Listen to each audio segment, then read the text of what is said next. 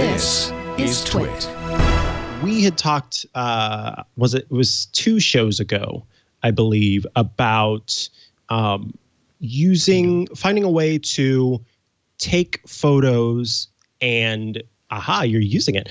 Finding a way to take photos and blur them without having to download a third-party app.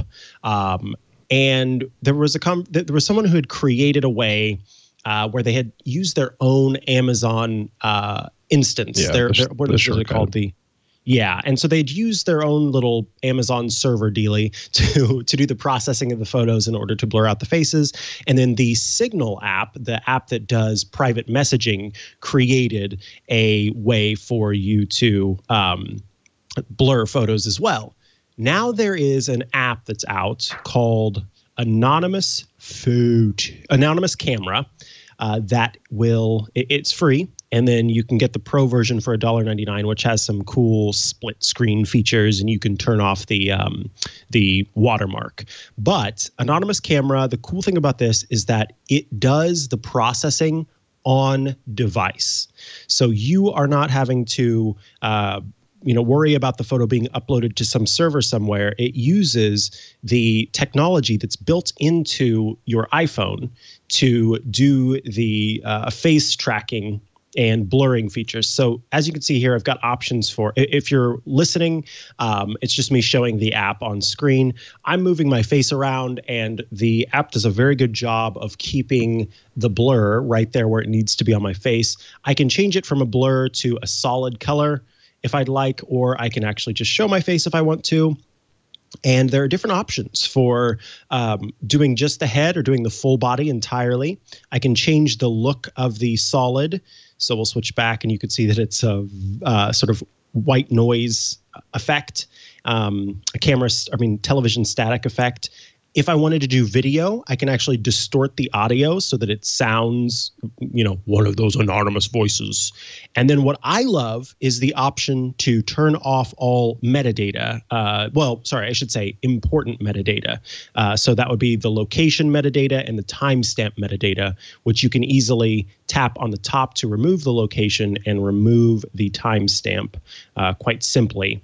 And then the other effect that they have is a split screen effect, which when I turn my camera to the side, I can then set up a split screen that shows, say I'm okay with showing my face, but the person who's with me does not want to. Watch what happens when I move my face to the other side of this line.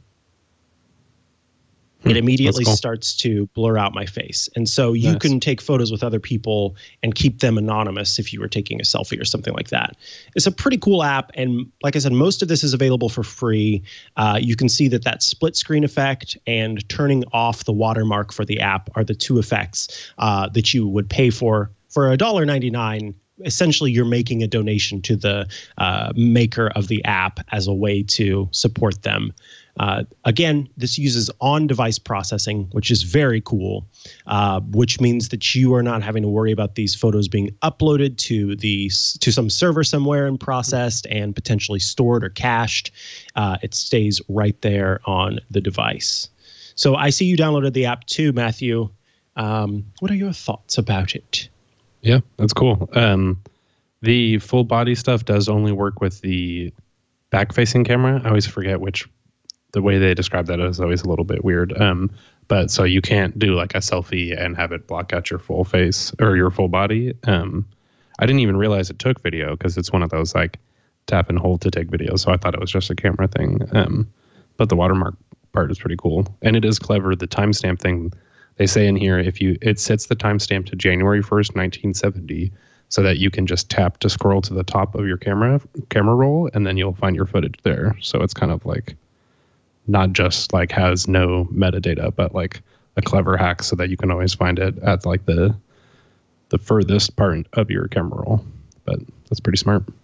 Yeah, it seems good. I want more apps like this because there's always like just different specific ways that you might want to use it, or like add it to your old footage or something like that. But we'll probably see more and more of these over time.